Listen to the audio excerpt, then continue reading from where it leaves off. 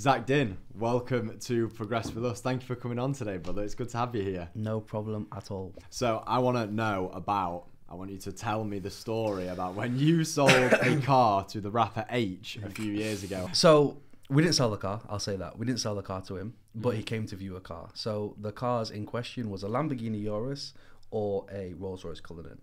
And I was on the way to the showroom in Manchester, which one of my cars was at, the Lamborghini Urus, and I had a call saying that Aitch had arrived and he was viewing some cars. So I was with Ilyas on the way, and I said, Ilyas, all right, Aitch is there. And this is the time where Aitch was big, you know, he just blown up. So we were like both a little bit excited because like it's Aitch, it's quite cool. And we walk in the showroom and I greet Aitch. Really, he was lovely. Honestly, he was such an, and he's really tall as well. Is he? You think Aitch would be like quite small, but he's really we tall. went and saw him perform at the Lead Mill in Sheffield at like an under 18s kids event. 14 or something. Yeah, and I don't remember him looking that tall on stage, like, but I'll take your word for it. I'd say he's like 6'1". Mad. Because I thought he would be like 5'9"-ish, but he was quite big. And he was just speaking in his accent, you know, like, Cullinan or Yod. And then Ilyas, bless him, he was trying to get a few sneaky pictures, and they saw him take a few sneaky pictures, and he was a bit like... Did they say anything to him? They didn't say anything to him, but it's like not cool, you know what I mean? Like, it's not that it's not cool, it's just like, ask me for a picture. He's a human being. Just ask me for a picture, you know, to go like... You know what I mean? It's so obvious as well, you think you're being so discreet. I've done it in Harrods before, I've seen like a few like Cesc Fabregas, and I tried to take a sneak picture, and like Miriam's like, what are you doing? My sister's like, what are you doing? I'm like, I'm trying to take a sneak. She's like, you are so obvious right now. Did like, you just want to go and ask him for a photo? Fabregas, I was young at the time and I was really scared. I got a photo with Rafa Benitez in Terminal 2 at Manchester Airport at about 7:30 in the morning. And he didn't say a single word to me. He just looked at me and he knew I knew. Yeah. And he just went like that. He just went like that. And I gave my girlfriend my phone. Yeah. He didn't say a word through this whole interaction, took the photo and then just turned to me, winked at me and walked off. Cool with guy. Little briefcase. Yeah. Cool guy. You should always ask them for photos. Yeah, no. It's something that I would definitely, if it happened now, I'd definitely take the opportunity to do it. Yeah. So you've been running Apollo Prestige vehicles for, you're 22 now. Yep. And were you doing it while you were at uni? So. Or was it after uni? How Apollo started. My family's been doing cars for a long time. They stopped doing cars and we're basically just chilling, venturing into other stuff, property, whatever. And so I've grown up around cars. It's always been my passion. It's always been something I've loved. I literally, when I was probably like 13, 14, 15, 16, what I'd do is I'd play a game in my room where I'd play car exhaust noises and I'd have to guess which car it was. Like I'm a proper freak when it comes to cars. Like, I love it. Like I'm that guy where if a car drives, I'm like, oh, Lambo. You know what I mean? You've like inputted that into Ilyas because Ilyas is the only other person I know. Well, that's it. You know, he's kind of, because obviously he's like a really close family friend. I feel like I've put that car thing into him. You know what I mean? Because I'm so car involved, which is great. And so obviously seeing my dad do cars as well and him being my role model, my inspiration, that was like, that's just what I want to do. So when I was in school, when I was I eventually went to university and did my A-levels, I never knew what I wanted to do. I just knew that it was cars. I knew that I wanted to sell cars. I knew that that's it. There's no other option. But I knew that I had to get a degree. So I didn't know what degree I wanted to do. So when I was in school, I had a really inspirational art teacher called Mr. Julian. Shout out Mr. Julian. Shout out Mr. Julian. And he was my art teacher, and I've always been really creative. I've sold paintings in the past. I've done like, I'm really quite creative. Paintings you've painted? Yeah, like proper. Cool. That's quality. Yeah, like proper creative. So I ended up doing an art course at university, which wasn't great. And it was for uni? Leeds. Oh, right, so it wasn't great. It wasn't that it wasn't great because of the course. It was because of COVID. Yeah. Obviously, doing an art course where you are, you know, needs to be in a studio all the time, and you can't be in a studio. It's a bit. What's the point? You know what I mean? I needed to be in the studio every day doing work, but I was just at home. So you're still working like with Apollo at the time? No. So backtrack a little bit. So when I just started sixth form, I was 16, 17, 18. When I was 16, I one of my dad's friends said that I've got a car to sell. Would you buy it? So he said, what car is it? It was a Ford KA. Have any of you seen this Ford KA? Yeah, the little ones. Don't disrespect my Ford KA. So we got the reg, we put it into We Buy Any Car. They offered 70 quid for it. Wow. So she was upset. She was like, my grandma's died. This was her car. I thought I was going to get like a big chunk of money from her inheritance. No, 70 quid. Laughed. So we gave her 100. But I was like, what are we going to do with this car? So I was like, I'll have it. I'll have my first car. And that was my project. So Sick. Bought the car for 100 quid. I spent the whole summer holidays at a car garage, but body shop. Mm-hmm. Yep. So I spent every day there of the summer holiday. Every day I get dropped off in the morning, I get picked up at night because I was too young to drive. I didn't have a license. I was 16 at the time. And I painted this car. I put a stereo in this car. I put an air filter in this car. I did engine upgrades. I did exhaust upgrades. I painted the car properly, like with a paintbrush. No, not with a paintbrush, with a proper paint gun. Yeah, like a like spray proper paint gun. I thought you meant like you were there with the bucket, like and strokes. And our good friend Darnell, that was on the podcast previously, he gave me his 19-inch alloys that just come off his Fiesta to put on my Ford KA. So I was like, sick. He was telling us about that Fiesta. I put it on, and the arches were too small for the wheels. So I got an angle grinder and cut the arches, cutting through plastic. Yeah. Obviously, the plastic's heating up. It drops on my hand like that. Molten plastic infused into my skin. So I'm like, oh my God, it was bit. I was like, I want to see a picture of this pimped out KA, man. Oh, can I get a picture? Yeah, you can yeah. We'll just put it on the screen when. Let me get a picture of. This is the cutest car ever. Don't disrespect it. What sixth form did you go to, by the way? So I went to Notre Dame. You went to Notre Dame. I see. So look, I'll show you my K when I first got her. Is that how you know Darnell? No.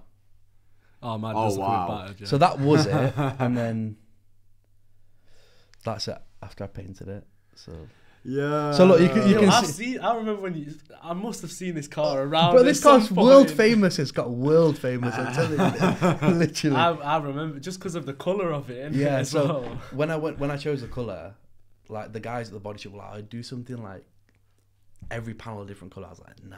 So I went to the paint shop. I just bought the most expensive color they had. And it was that midnight purple. Oh my God, beautiful color. And had the car.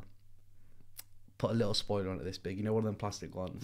Wicked. The car was like famous at the time. Like, I called it April and everything. Like, it had a name. That was my baby. And then it came the time to sell it, and I sold it to a good friend of mine for 450 quid. And that was the first car I ever sold. Right. So I was like, wow, I've bought this car for £100 and I've sold it for 450. But I probably spent £1,000 on it. So, but it was the feeling of I've sold the car. How cool's that? So then I started doing this is like when I was in sixth form. I just started selling really cheap cars. So I'd take that money, 450 quid. I'd buy a £400 car, sell it for 600-700, and I was just doing that, working my way up from little Fiat 500s to little Fiestas, and I was also selling cars for people. So I'd sell, for example, you had £1,000 car, I'd sell your car and charge you 200 quid, and I was just doing that on Facebook Marketplace. And Facebook Marketplace is a interesting place. So, for example, you could have a car for £2,000, and you get like 50 messages, all from people, and they're like, "I'll give you £20." Like literally, like I'm like, what the hell? But it was really fun. And I was actually doing quite well with it, and I was just selling cars there, and I worked my way up all the way to a £50,000 Range Rover Sport SVR. Wow. Fair play. And were you still in sixth form? I was still in sixth form, yeah. Wow. Yeah. And I'd sold cars to my friends. Like, there was a lovely girl that I sold a little Mini to, and she was in my school, and I had like my own little cute invoice, and it said like my name at the top. It was really cute and stuff. But yeah, I remember this SVR. I had the chance to buy it. I bought it cheap, and the car was a bit battered. I'd say it was a bit battered. It wasn't. It was just untidy. Yeah. Like there was like the interior was a bit. There was a few like How were you getting insured on these cars? Is it? I wasn't. So you didn't have like a trade? No. It was all like just buying, then go like my dad would insure it or something because I was 17 at the time. I was gonna say on an SVR. No, I wasn't driving the cars. I'd just buy it and then fair play. get it dropped off at my house and then sell it. You know, the insurance was all in my dad's or whatever's name, and I remember this guy came. And he was like a Range Rover specialist. So I had the car for like, I don't know, 50,000. I can't remember what it was. And he came and he noticed stuff that I didn't even notice. Like, that's fudge. Not bad stuff, but like, it's just untidy. And then there was an oil leak at the bottom. So he was listening saying, and I was like, all right, so you're going to have it or not? And he was like, well, this is wrong. I was like, oh, I'll have it. I was like, well, how much did he take it for? I think I knocked him like $1,000 off. That's all right. It sounds like he did pretty well out of that. Yeah. But the car was cheap anyway, you know what I mean? So when I got to that stage, I was like, yeah, this is proper cool. Oh. So I put my bottle there. I was like, this is proper cool. This is something I like really want to do. So after sixth form, well, actually I started during sixth form. I was like, listen, me and my sister Miriam, I was like, you're not doing anything, I'm not doing anything, let's open our own dealership. So one of our friends had a small unit up in Matlock. It was like a 4-car unit, like literally it's tiny, but that was big enough for us. Like I was like, yeah, we'll just start with 4 cars, no problem. We'll stay at 4 cars for maybe 4 or 5 years, no problem.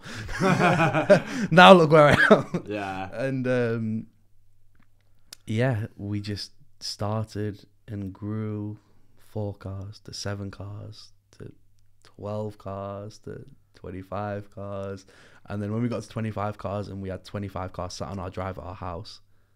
Wow. I was like, yeah, okay, it's time to... we need to upgrade. So and when was this? This was probably, I'd say, like 1.5 years ago, maybe. Wow. So it seems like scaled really quickly. Oh my gosh. Well, it's like 2 years. Well, actually, oh my God, the customer that came this morning, he probably bought one of the first cars I ever sold, which was that SVR that I was telling you about. He came this morning.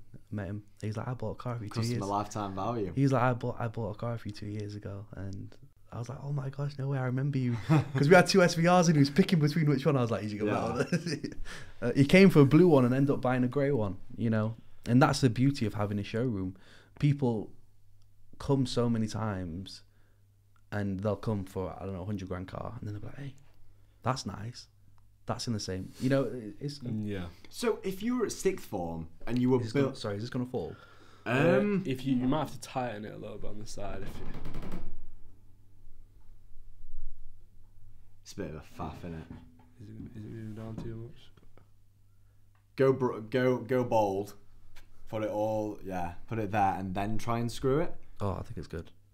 Yeah, that's cool. Yeah, cool. Is that all right? Yeah, as long as it's close to your mouth. Yeah. It's all right. So if you were doing this while you were in sixth form, why did you end up going to university to do art? It was more my dad and my mum. So I was like, this is what I want to do. I want to do cars. You know, that's it. Yeah. And they just said, listen, you have to have this as a backup. Like, and I think it's good. I agree with them. At the time I didn't, but I agree with them now.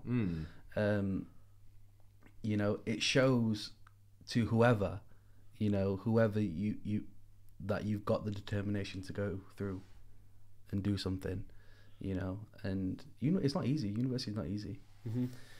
So that's why I got a degree as a backup, and I feel like you have to have some sort of credibility. I mean, it's kind of changed now. I mean, we've come into a time now, I think it's happened more recently, where people are making so much money online where you don't need a degree or don't need that credibility. But as like, I'm quite old school, even though I'm young, I'm 22. I feel like you should always have a backup because you never know what's going to happen. Yeah, you're speaking to 2 university dropouts. No, but yeah, it's changed now. I mean, the mindset that we have is that if this all goes tits up, university's still going to be there. You know, the buildings aren't going to get destroyed. Yeah, but I just like to get out of the way. Yeah. I'm young, get out of the way. When I'm older, it's going to be too much faff. So this is sixth form. You started doing a bit of buying and selling cars. You've been to uni, and then after uni, was it just full steam ahead? Now you've got your degree. Yeah, literally. Yeah, that's it. Straight into it. So the current showroom we've got now, we were looking for ages for a showroom, and property in Sheffield, like trying to find a warehouse which isn't taken or isn't too expensive as well. It's difficult. Of that caliber as well, I guess you needed a pretty big warehouse. Yeah. I mean, at the time, we probably had 25 cars. Yeah. But we knew that we were growing at such a rate that, like, we need to, like, a space for 40. You know what I mean? So, trying to find that was really hard. And we were looking for about 6 months. And we were about to move into a place which I'm so happy we didn't move into. It was next to Bramwell Lane, and it was just a bit like... It wasn't as nice as the one we've got now. So once you got in the warehouse, you've got the cars in there. Was that how Apollo started, and is that how you set up it as an actual business rather than No, Apollo was a business at the old showroom. So if you... So is that what the original name was before you guys started doing it as well? Then? No, that was a different name. But Apollo started in the small showroom. Right. So if you go like back down our Instagram or whatever, whatever, you'll see the old showroom. It was actually really nice. I'd done everything myself. Painted the walls myself. There was like an artistic wall, like Venetian plaster. I did that myself. Sick. Like everything was done by like us guys. Like we didn't hire anyone to do it. Yeah. But it was really cool, really cool. Obviously, the showroom now is a bit more of a warehousey feel.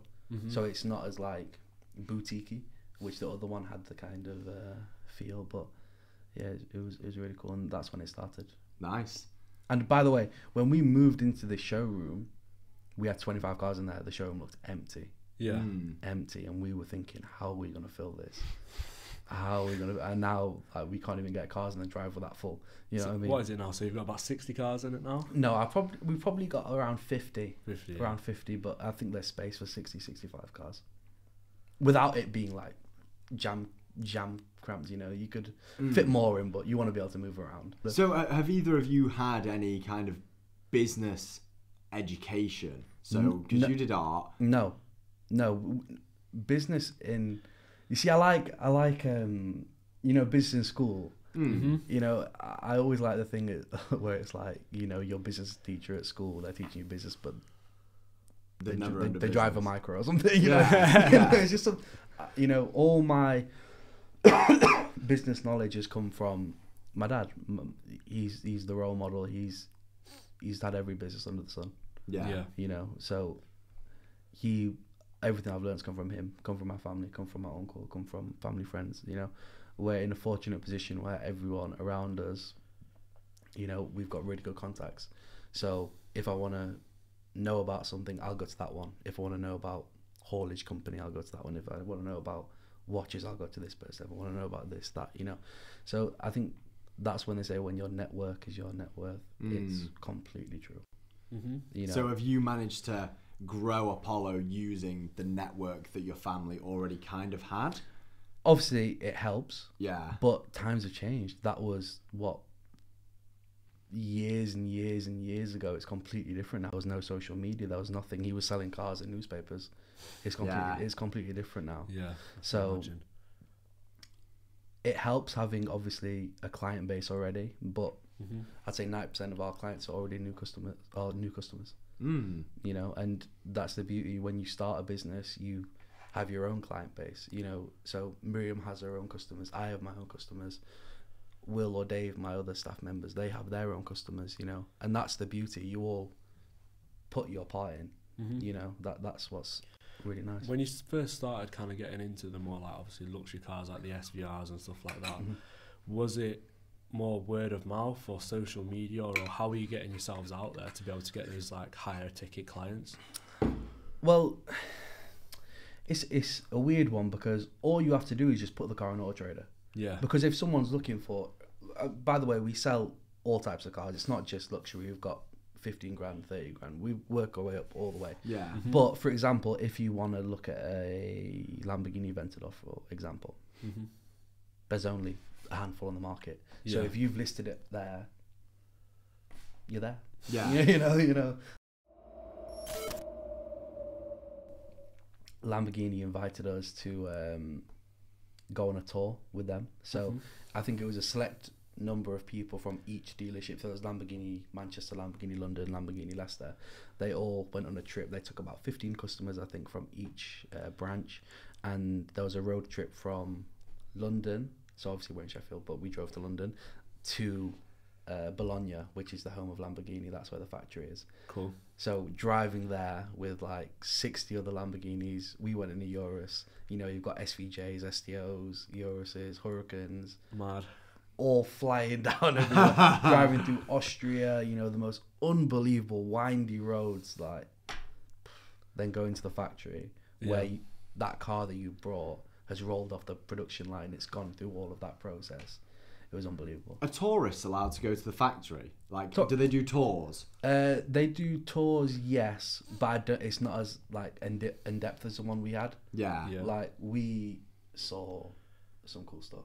Some like behind the scenes, like new cars coming. Yeah. That aren't even unveiled stuff. Mad. Which is really cool. So I'm guessing you have a pretty good relationship with Lamborghini. Obviously, I know you probably won't be able to speak on it too much, but we've got good relationships with all dealers. Yeah. With all the dealers, we've got very good relationships. Yeah, it sounds like a great experience. That to be honest. It's incredible meeting the CEO, Stephen Wilkerman. You know, that's what was he like? He's so cool. Is it? He's proper cool. Like, you need to throw a picture of him up. Well, he's a CEO of Bugatti as well. Right. Which is cool. Like, he's cool. Like, he's slick, suit, long. He looks like a bit like Andrea Pirlo, but a bit more grey. And he's the CEO of Lamborghini. And he's got an Italian accent. You know, he's a cool guy. Yeah. Proper cool guy. Because sometimes with people like that, you'd expect them to be, not arrogant, but if he's the CEO of Lamborghini and Bugatti... Yeah, no, he's lovely. He's proper lovely. Yeah. I've met him a couple of times now. That's my guy. that's my guy. Who's like... Do you have his phone number? No. I wish. I want the new Revuelto quick. Yeah, it's cool. No. But I've met him a few times. Who are some of the most like high-profile clients that you've sold cars to?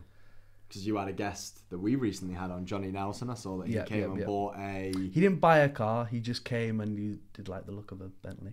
But you have to be a bit careful of what you say, like who you sold cars to, because a lot of them don't want people to know. Yeah. You know, it's kind of... And I understand, you know, a lot of these footballers, they get scrutiny for playing bad one week. Then you see them driving the Rolls Royce and people think, oh, you know... So you've got to be a bit careful. We sold some really high-profile footballers. High profile as in like England team, national team England players? national team, Ballon d'Or winners. Right, all right. We won't push. Yeah, fair. Well, we live in the UK, so you've got to let the audience figure on that. Yeah. I'm trying to think about who. Ballon d'Or winners that's played in England. I've got a couple of ideas. So in terms of car-wise, is there like a final car, you know, like in terms of... For me? Yeah, so, this is maybe more personal question to you. Yeah. What's like, I don't know, the way I said it to him, My dream it was car. like the final boss of cars for you, what's the dream? You see, I don't set my limits too far, because I wouldn't go Koenigsegg, I wouldn't go Pagani, I wouldn't even go Bugatti. Like, my car is the Aventador. Yeah. Like, when that got launched, I remember I was in primary school. I remember watching the video on my phone. I was in RE. I was watching the video on my first iPhone. I was like, oh my gosh. I remember the unveiling. And I remember the teacher that day, she wrote on the whiteboard and she wrote in actual permanent marker. And that's why I was watching it, because she went out the room. She wrote on the whiteboard. She tried to rub it off and couldn't get it off. So she went out of the room and I whipped out my phone. I was watching this. I was like, oh my God, this car is unbelievable. Like, that's the dream. So that was my poster car, the Aventador.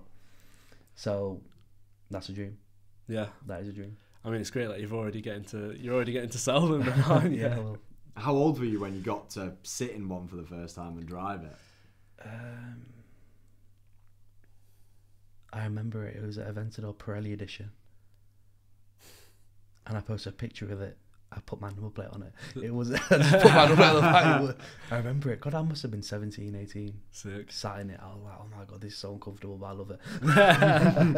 that, you know what? I mean, I don't know if that's a question you want to ask, what's my favourite car to drive, but I think that's what makes that car great. Yeah. How uncomfortable it is.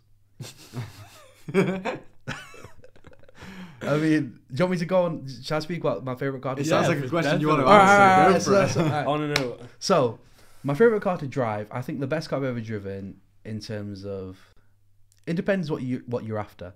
You know, people always ask me, what's the best car you ever driven? What's the best car you ever? I don't really know what to say.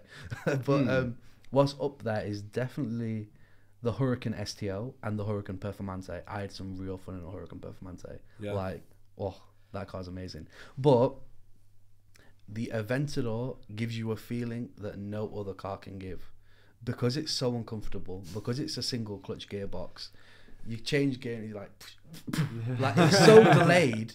But that's what, like, you get out of the car, you're like, you know, the noise like in your ear, you're like, it's like controlling a lion. Like, that's how I describe it. Like, yeah, that's it. Driving a Porsche 992 Turbo S, which is the new, it's unbelievably fast, faster than an Aventador, but it's just a bit tame and a bit calm, whereas the Aventador is so like and I'm young, you know, I like loud, I like raw, I like fierce, and that just feels like I just get so excited to talk about cars. But like, that's what I think driving a supercar should be about. Right, but if you had to have a car as your everyday driver, what would you choose? Easy, Urus. Yeah, I thought you would say that. Easy.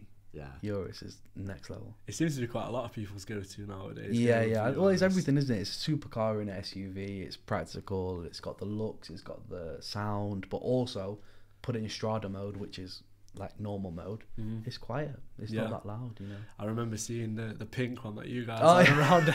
I see it all the time. I've seen you so many times, and I just see a Lamborghini on like Banner Cross, and I'm like, the only person that could possibly be is Zak Din. Yeah, that's me. There's no one else driving Lamborghinis casually around. No, Sheffield. well, that car, we bought that off of a. Well, we had a customer we had a Rolls Royce Wraith, and she was called Liv Cook. She's a World Women Freestyle footballer. Cool. I think I recognise the name. You want to see? She like does keep you up. Is she like, blonde? Yeah, blonde. Yeah. I know. So she bought the Rolls Royce off us, and she was like, "I've got this Lamborghini to buy exchange." So the Lamborghini was pink. So we were thinking the original colour was white. The wrap obviously was a wrap, the pink wrap. We were thinking, God, do we sell this car pink or white? Pink or white? What do we do? Obviously, probably like 0.1% of people would buy it pink, whereas a lot more people would buy white. But there was a lot of white ones on the market at the time. Yeah. So we listed it pink, and like 2 weeks go by, no calls, and then it was like, we were like, all right, we're gonna book it in to get the wrap removed. Literally the next day, had a call on it. So did you end up selling it pink then? Ended up selling it pink, yeah, to a lovely customer of ours. She's bought loads of cars of us, you know, pink Urus, pink G-Wagon. She's got a pink Taycan now. She must have a bit of dough. What does she do for a living? She does OnlyFans, actually. OnlyFans, yeah. She does really well with it. She's a lovely customer. The pink, she's got the pink collection going on. It's cool though, really cool. It's something different, isn't it? Stones. We've had footballers, like I've had an Arsenal centre attacking mid from England that called up asking to buy a got you registered asking for a Huracan STO we had for sale, and he was so interested. Like he was like, "I'm so busy. Please, can you transport the car down to the training ground?" No, sorry, he had an away game. He was like, "Can you bring it to the hotel? I'll view it at the hotel, and he's gonna buy it if he obviously he just wants us to check over it." So we were like arranging everything, and then went to his insurance. He couldn't get insured. And he plays for Arsenal. Plays for Arsenal, earning hundreds of grand a week, and he just couldn't get insured. He was too young, 21 at the time. That's insane. That is insane. Yeah. I don't really. But he's got a G-Wagon now, so I don't know. Bring your mic up. So he's got a G-Wagon now, so I don't know how he's done that. But obviously, G-Wagon's 180. That was 360 at the time. You know. So like recently as well with TikTok and a lot of kids getting into cars, there's been a big craze of like JDM cars. I wanted to know, obviously you're like actually in the car game, you're around a lot of luxury cars and nice cars. What's your opinion in kind of like the whole phase of JDM, Japanese cars? To be honest, it's something that I'm not too interested in. I'm not too interested in just because I'm interested in what makes me money. Yeah. and JDM cars don't make me money. Yeah, because I was going to say in terms of like the price and stuff as well. Yeah. I know they've recently, obviously, everyone loves like the Skylines and the Supras. Yeah. To be fair, I do like the R34 Skyline. Yeah. They're beautiful. But I remember, obviously, a lot of people buying them as kind of more of an investment nowadays as well. So I wondered I don't know if you guys have had any of those kind of cars. We got offered one, it, but it's just obviously because they're all imports and it's all extra hassle. It's all a bit like not worth it for us. Although recently we had a 19. God, what was the age now? It was 19 something, I don't know, 19 something Honda NSX. They're sick cars to be fair. They so look it really was nice. Incredible. It went 27 services at Honda. It was a Honda show. No, sorry, it was 1997 Honda NSX, but it wasn't on the road until 2005. It was used as a show car by Honda, so they flew the car around the world as their show car. So they were like, boom, Honda NSX, this is what it looks like. So that's what they used. And the car was owned by, who is it owned by now? Some F1 driver. I've told this story, like when people ask me about the NSX, I like had a script written, like what I used to say, but it's been that long now. Who is it? I don't know. It's owned by Eddie Jordan. Yeah. Owned by F1 driver Eddie Jordan. Cool. So the car had unbelievable history, and we recently sold that car, and it went for really good money. Yeah. But that was like my first experience of a JDM car. So it's not something that you guys are super really involved in? No, not really. Not too bothered about that side of things? No. And also, you get like warranty issues as well. You know, it's more likely something's going to go wrong with a 2010 whatever compared to a 73 plate G-Wagon. You know what I mean? You know, it's just one of them ones. I feel like if you are doing that sort of stuff, that needs to be your sole purpose. Like you need to only specialize. It's quite niche in cars. Very niche. You need to be a specialist in that, and you need to know everything about the cars, whereas we don't really know too much about them, you know. Yeah, that makes sense. So long term then, what's kind of the goals at the moment? The goals, or maybe where do you see yourself in a few years, in the next like 5 to 10 years, in terms of with the business, with the cars and everything? I want to be the biggest dealership in the country. Yeah, and I know we will be. We will be 100%. And will you do that by staying in Sheffield or having one in Sheffield, Manchester, London? Well, we've already started to branch out. Right. Obviously, nothing's certain, but we've started to branch out. We're looking at a place down south. So yeah, you know, we're only growing. That's the kind of projected goal. You know, open a place down there, maybe somewhere else. Just keep growing and eventually be the biggest in the UK. And is there anything that you want to do, like personally, like personal brand? Because at the moment, obviously, the Apollo pages have a lot of following, and there'll be quite a lot of, you know, customers who know the business and know you through the business. But is there anything that you want to do in terms of content? Yeah, well, I wanted to speak about this actually because the Apollo Instagram, Apollo Prestige Vehicles, follow it. We've only kind of recently started to push it just because we've been so busy with all sorts of other stuff, like even getting the showroom ready. Like it's still not fully done, you know. There's still like little things that need to be done.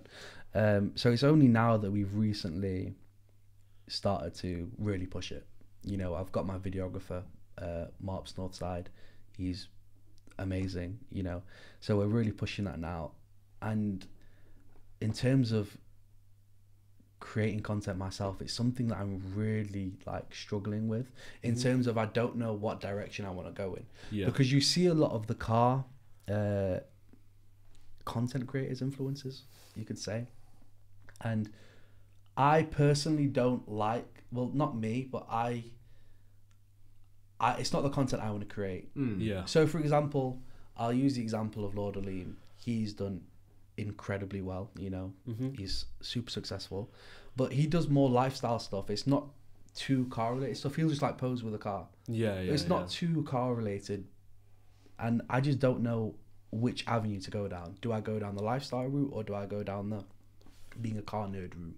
You know, it's like, what do I do? You know.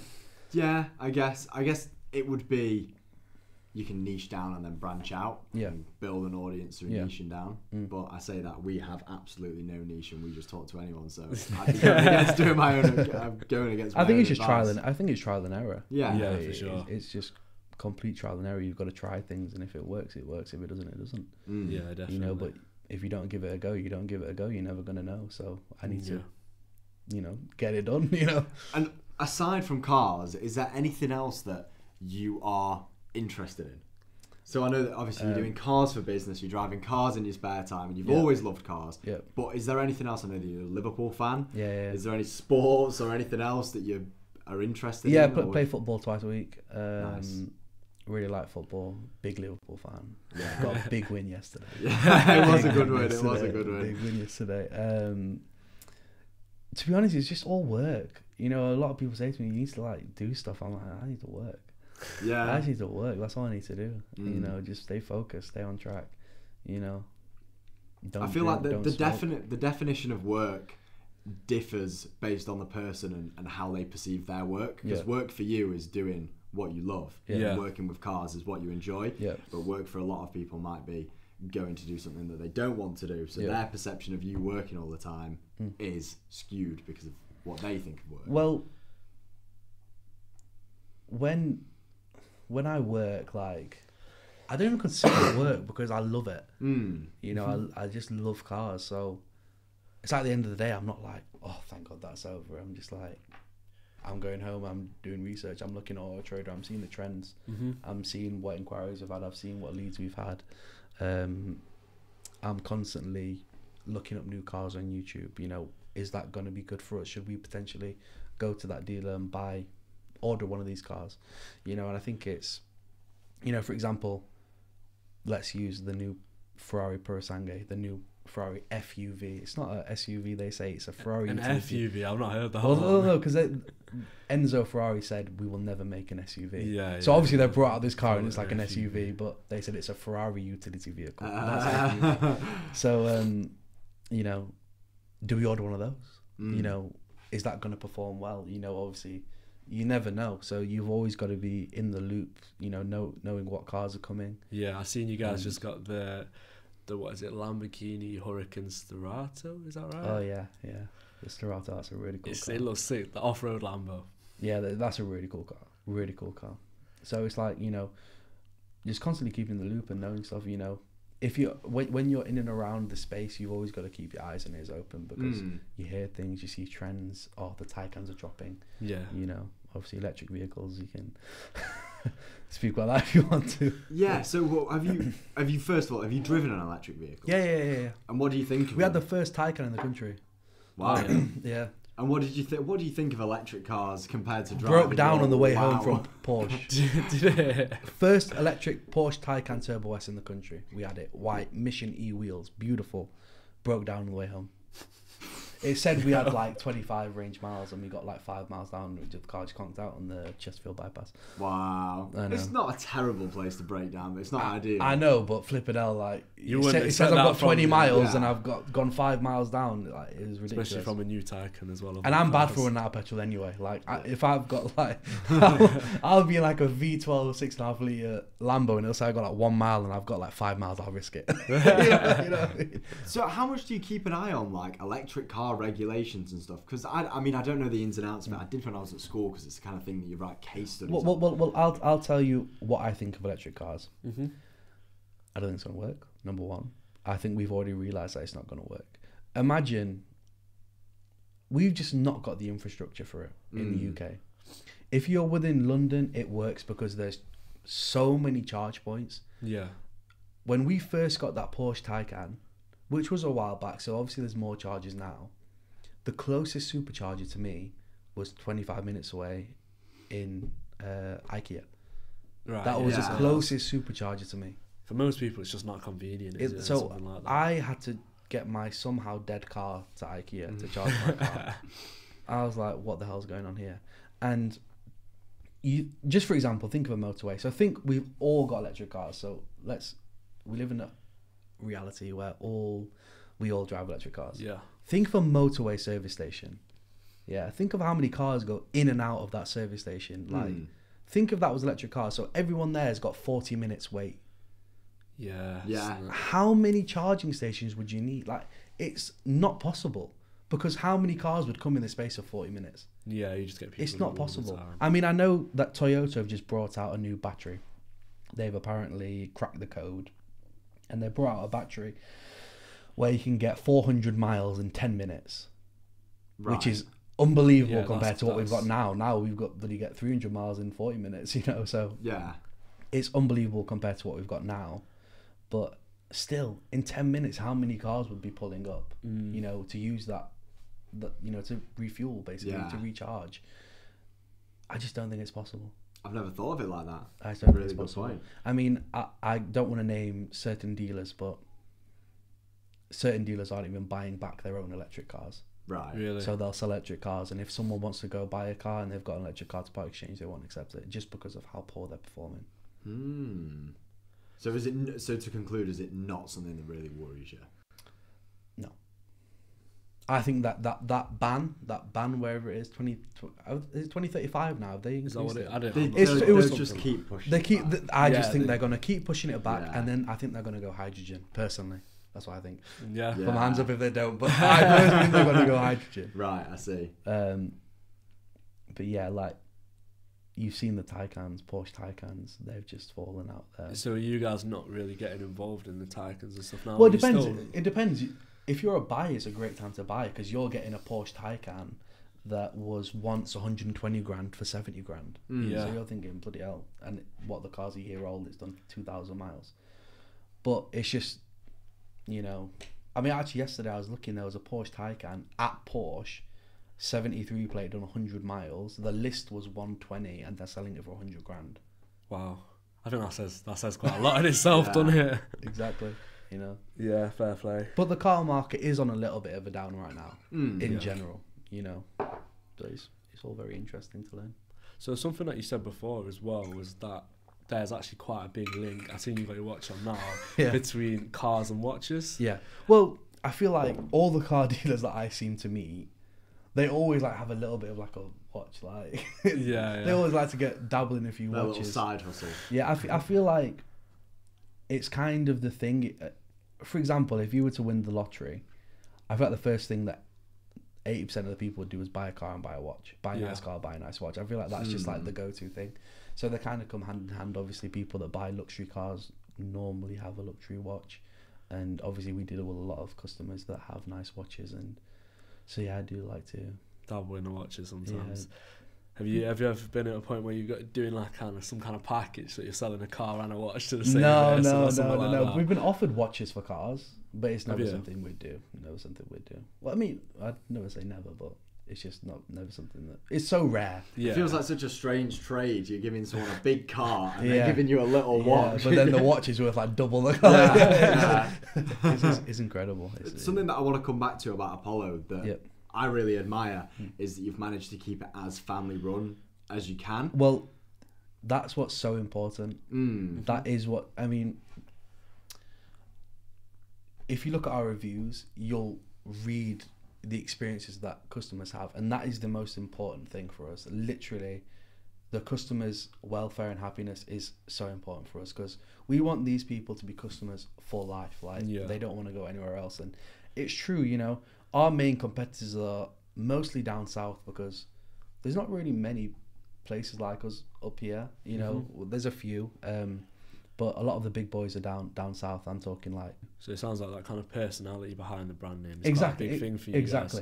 And that's kind of why I wanted to push my sister to be the face of the brand because I feel like her being a woman in the car scene as well is really interesting, and it'll get attention as well, which is good for the brand and good for her as well because she could make her own, you know, Instagram account with loads of followers and then get deals or whatever. You know, I wanted people to kind of see her and then come into the show and be like, oh, that's that Miriam girl. You know, so you already feel like you've got that connection. I feel like it's a big thing. Yeah, definitely, for sure. You know, you go into a showroom, a lot of people are scared. You know, a lot of people are scared to go into dealers and like, you know, you see some people like... I guess it's quite intimidating for some people. It is intimidating. Well. You go into filled with all these cars, you know, and you get salespeople running around. Yeah, I was gonna say the salespeople probably. When you got people who are trying to close you and that. Exactly. Yeah. So when you recognize someone, it's like if you ever watch any YouTubers and you've met them in person, you already feel like you know them. Yeah. Or if you see anyone online and you follow them, you already feel like you know them. So there's already a comfort level there. That's why I wanted to, use Miriam as the kind of... I think that like instantly breaks that salesman stigma as well. Because there's a lot of, I don't know, like what you were saying about people getting intimidated. When you go into like, I guess, a normal showroom, you get that, I guess it's a different kind of treatment. Have you ever seen Andy Elliott on Instagram? Andy Elliott. Do you know, search Andy Elliott when you get home. He's basically like a salesman that's blown up in the past. But you know who Andy Elliott is. And he basically, his kind of philosophy, I'm not hating, I think his videos are quality. But his philosophy for sales is like, you would rather die than let a customer get away from you. And like some of the scripts he uses to try and close people, it's specifically for car sales. Just sounds like if you're a customer and you just want to go home, this dude is not going to leave you alone. Oh no, there's no pressure. I think that's the most important thing.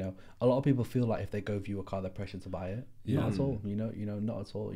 Do what you want, come back. Whatever you want, take your time, no problem.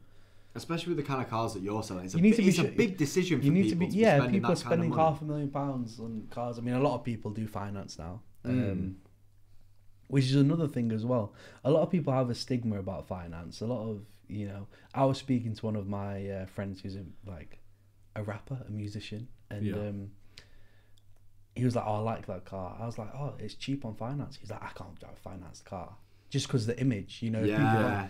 But it's such a stigma, like there's such a narrative about having a finance car. Honestly, a lot of the wealthiest people finance their cars. Just because having money in your pocket is so important.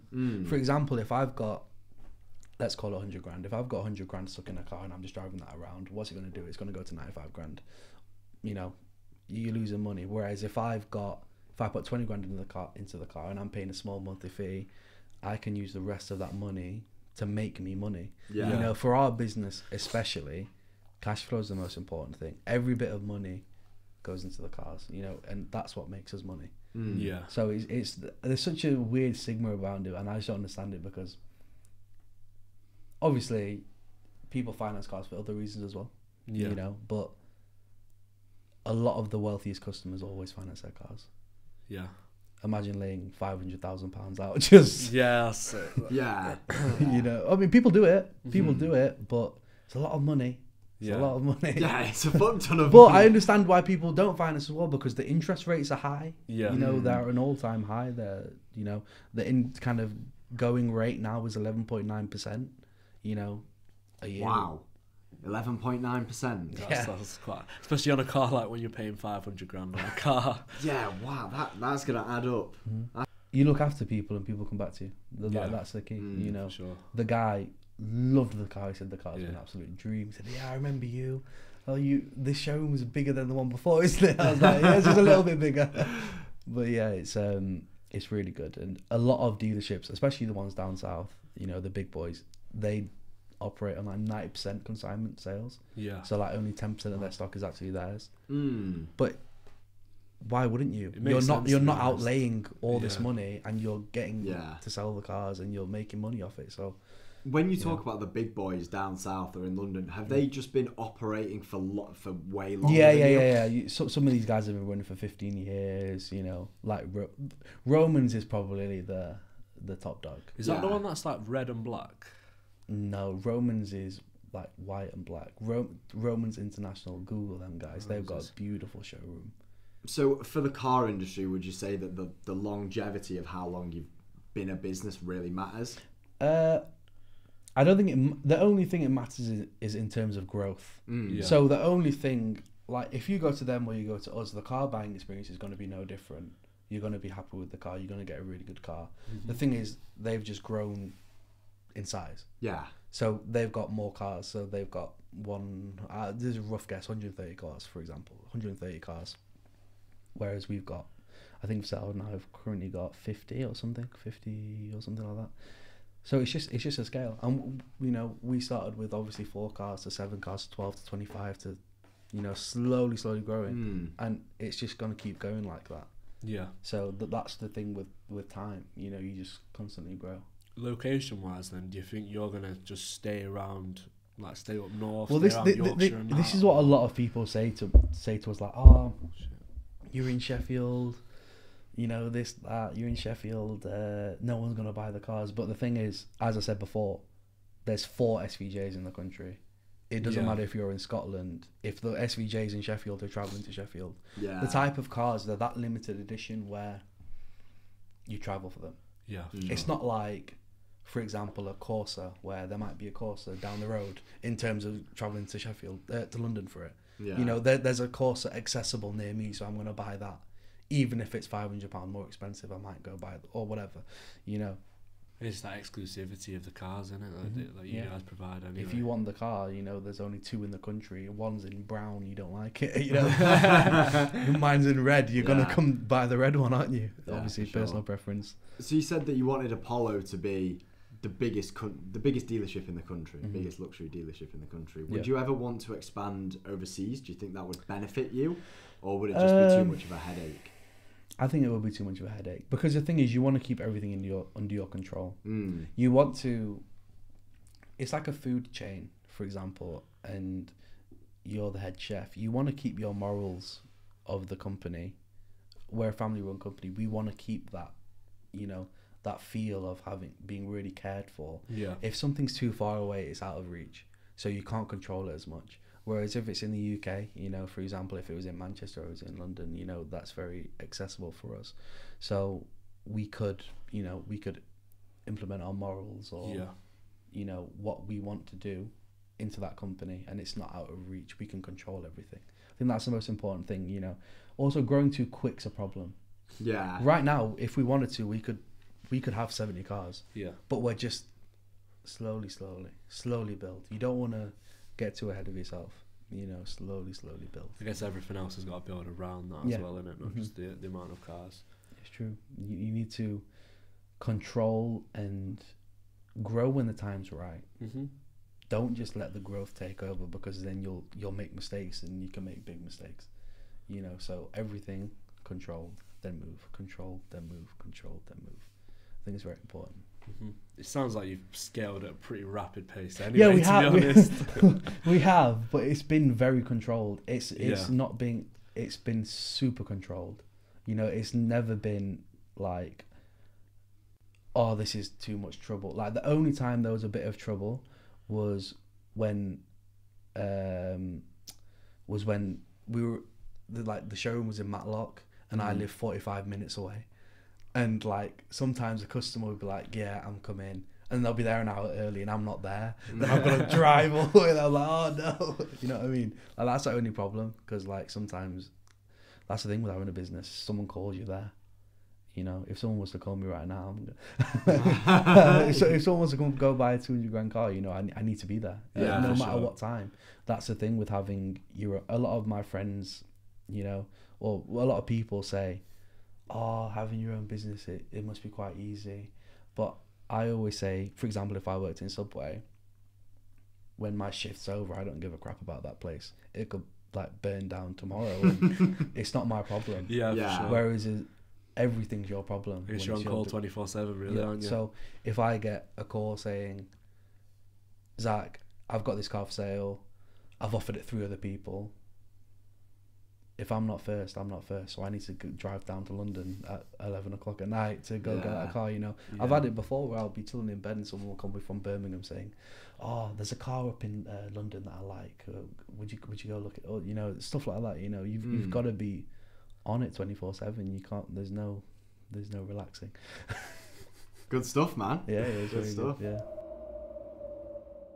So previously you spoke about going on a trip to Italy for Lamborghini. What about your relationship with Ferrari then? Obviously you talked about the new FUV coming out. If somebody wants to say, like, acquire this car, obviously there's a lot of procedures for getting these more exclusive cars, a lot of backlogs for the next few years. How does somebody kind of go about getting it? So each dealer is different.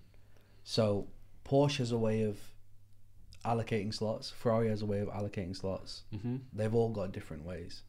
So no one really knows how it works, but Ferrari is a point system. Right. So if you buy, for example, if you bought the 458, if you bought the 488, if you bought the F8, if you bought the whatever, you've got a certain amount of points. Right. So you need a certain amount of points to be allocated a slot of a car. It's kind of like with what football teams do with away tickets. So you have to go to a certain amount of games basically. to get to go to Wembley. No, it's a very good way of, understanding it. But what's happened with the Pro Sangue with a lot of people is a lot of like good Ferrari customers. Yeah. They've gone and asked for the Pro Sangue and they've said, you can have it if you buy this car or that car. And the main car that people have been asked to buy is the 296. Mm-hmm. So the 296, if you look at the car, it's unbelievable. It's 800 and something brake horsepower. It's hybrid. It's unbelievably fast. It's beautiful. It's not as beautiful as something as the SF90 or the F8. A lot of people have been talking about the looks of the 296, but personally, I think it's beautiful.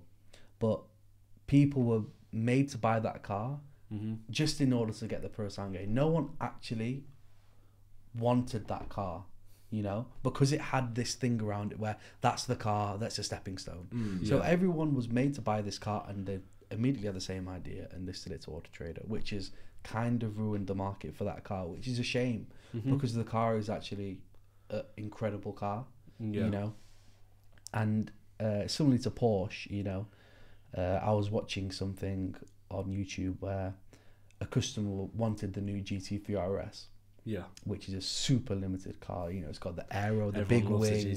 Oh, it's incredible. It's an unbelievable car. And he went to Porsche and said, I want it. They said, okay, you've got to have 10 cars, 10 Porsches before you get that car. Mad. He got to his 8th Porsche and they said, we can't guarantee you a slot. I think I've seen a video on this. Yeah, it was trending. I saw it.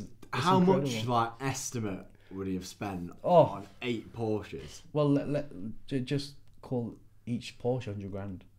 You're spending £1 million, and you'd have bought the Turbo S, which are way more than 100 grand. Yeah, I was going to say some of the cars. But let's just say they were 100 grand. So he spent well over £1 million with them just to not even be guaranteed a Porsche. Goodness. But we know people that have it's happened personally with Lamborghini, for example. They're promised a car. They say, all right, buy these, buy them. You're not guaranteed anything. Each dealer works differently. There's no set way, but it's normally you've got to have bought a certain amount of cars. Or does it kind of differ place? What if say I don't know, maybe if you're in Italy or something, would it be different to in the UK, or is it just that globally? Yes. So for example, Porsche GT3 RS in the UK is sold out, so you can't buy them new anymore from dealer. So apparently,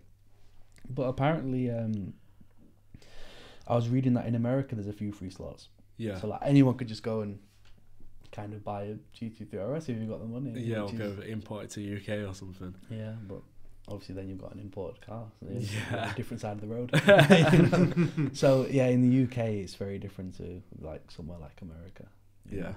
But every dealer's different, which is interesting. So you've got to have a good relationship with them all. Even Land Rover, some Land Rovers, you go and order them. If you've got a good relationship, you can get a car in 6 months. If you've got a bad relationship, you get it in 2 years. Yeah, I guess they've got some. Even now, they've got some more crazy cars coming out. They've got the V8 Discovery and stuff. Well, they've got the new SVR, which is called the Range Rover SV. Oh yeah, it lists at 190. So you're paying 190 for a Range Rover SVR. Is it gonna do well? I'm not too sure. Are you gonna pay 200 and something grand? Because obviously they're gonna sell for premiums. That's another big thing. Premiums on cars. Plus for a Range Rover. Well, let's call it 210. You're gonna pay 210 for an SVR, which you can get a second-hand Urus for the same money. Yeah. What are you gonna do? Premiums are crazy. I'm gonna get a Lambo. Yeah. But people like different things. Yeah. Fair enough, to be honest. Yeah, there's a lot of amazing cars out there that just don't do very well in terms of... when people always say to me... See, I look at everything in terms of what's going to make me money or what I'm not going to lose money on, and how well they sell. So if someone says to me, oh yeah, that 720S, McLaren 720S, I'm going to be like, yeah, but look at the price of them, that they depreciate like anything. So I look at cars that I'm going to buy in a very... car sales, not car dealer way, I look at what's going to perform, makes sense. Which is And do you have a personal car? No. You don't own a car? So I drive just whatever I want to. That's even better. But I'm not fussed. I'm not fussed about what I drive. I mean, I've got a dog car. I've got a 2010 Ford Mondeo. Which is like, it's the biggest pile of crap ever, but I love it because I just chuck my dogs in there, they just chill, and it's got an exhaust on it and some nice wheels. See, do you not just want that car that you can just get into and it's yours? Well, it might be a little bit, be a Mackey's bag in the back. I actually want to buy a car this year. Yeah. I don't like speaking about money and stuff, but I do want to buy a nice car this year that I want to cruise around in for a bit. 6 months. You got eyes on any car in particular? Yeah, I know exactly what car it is. You're not going to say on the pod, then, are you? All right, ends in F and then it starts with F and ends in Ferrari. That's what I want to buy. Yeah. I want to buy, obviously, the models. I'm not going to say the model, but I do want to. That's like, it's because I was never a fan of the car. And I've actually done a YouTube video. That's another thing we'll talk about on my YouTube channel. I've done a video on the car, and when I initially saw it and drove it, I didn't really take a liking to it so much. But then we bought one and sold one. And oh my God, it was amazing. It was because every car you drive, I mean, I know I'm contradicting myself in terms of the Aventador. I like it being raw. But in terms of a daily driver, the car that I'm on about was really nice for that, and I could picture myself driving that. Just going to pull up to Ecky Road in an F40 or something. Do you know, with like a loud car, I always just think that, like, if I was going to my girlfriend's grandma's house and I had to turn up, grandma'll be chilling. But if it's 10:30 and grandma's in bed and I'm there outside waking up the whole neighbourhood, I've got something for you. All right, so going onto my YouTube channel, you're on about grandmas in cars, yeah. I've done a video. So me and my sister had a YouTube channel. Well, we're gonna start making videos again, but we took a break because we were just so busy with Apollo, basically. It's called Din Vlogs. Yep. So we released a few videos, just, you know, reviewing cars. We did some like drifts in an AMG GTR. We went and collected a new Lambo. We spec'd our cars with Lambo. It's really cool because you get to see how it works. So we've gone to Lamborghini, we've spec'd our car, we've spent time with them. You see the process basically.